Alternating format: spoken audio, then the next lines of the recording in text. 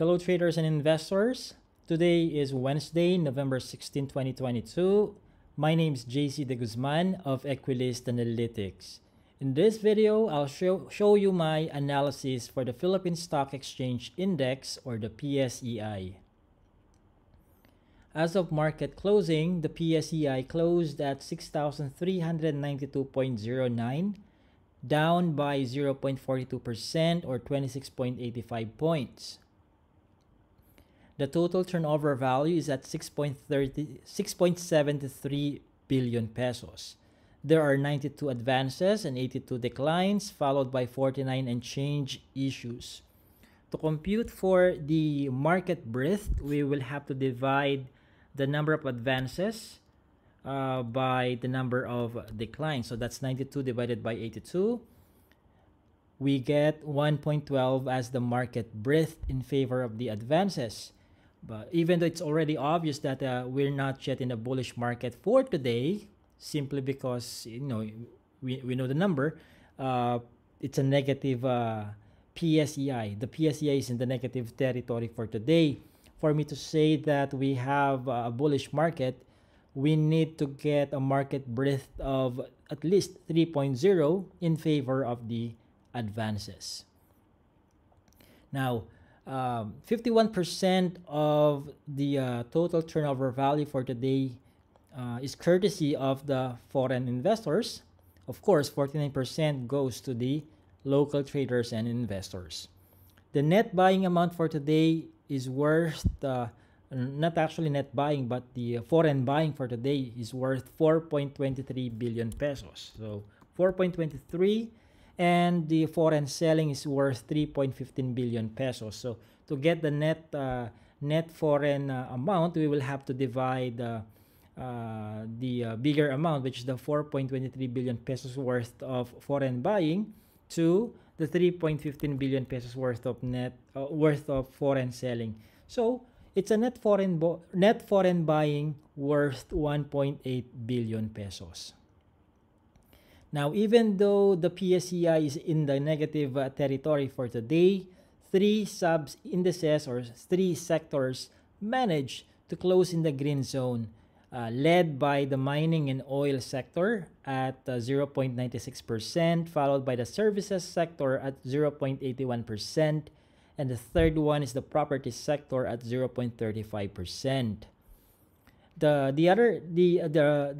indices or the sub-indices or the properties that are in the negative territory are led by the financial sector at 1.30%, followed by the holding sector at 0.94%, and on the third spot we have the industrial sector at 0.31%.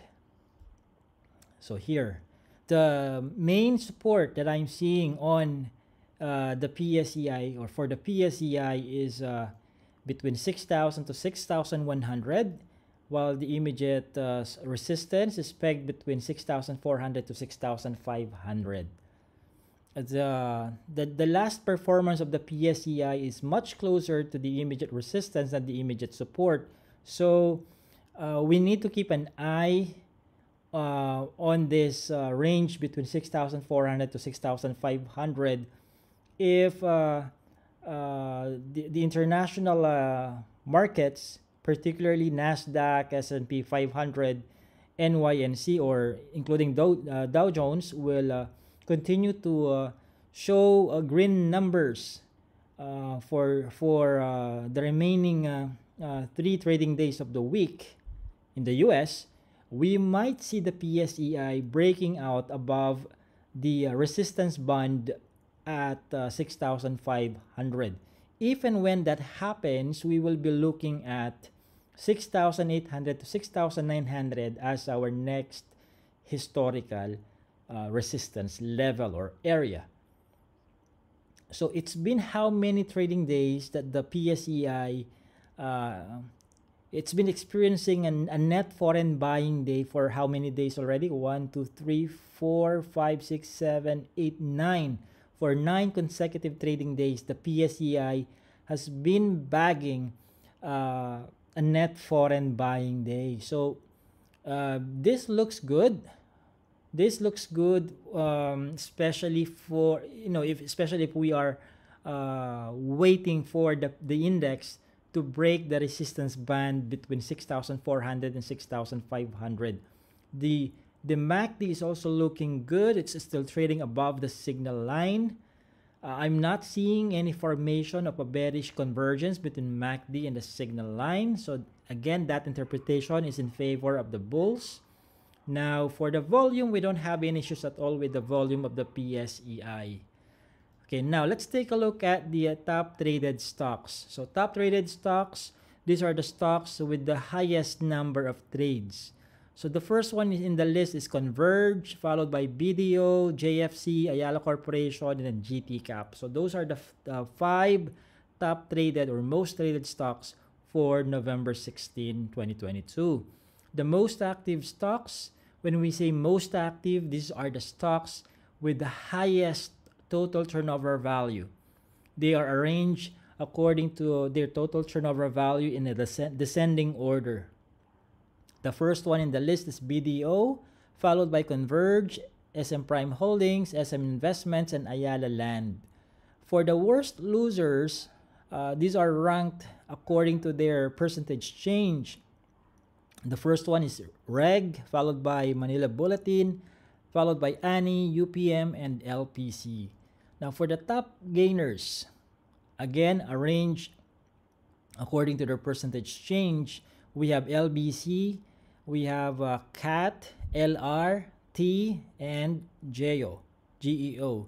But among this list, among this list of top gainers, top 30 gainers, I would rather focus on the ones with the highest total turnover value, particularly the ones with at least above 20 million pesos worth of total turnover value, the ones that don't have any volatility issues.